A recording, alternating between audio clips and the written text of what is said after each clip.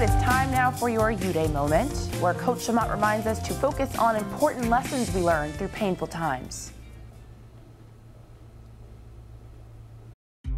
I remember when I was young, I fell and I scraped my wrist. My adolescent mind was convinced that I needed a hospital, but I settled for a Band-Aid instead. I soon discovered the Band-Aid became a conversation piece as people inquired the story of how it happened. It seemed the longer I had the Band-Aid on, the more attention I got.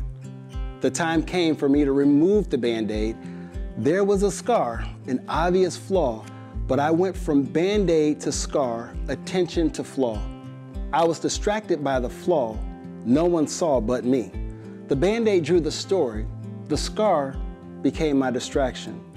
We would rather have the attention on things that cover the pain but hide the lesson we learned from it. Let your flaw become the story that heals, not the wound that distracts. This is Coach LaMonte reminding you to have your best YouDay. I'll see you tomorrow.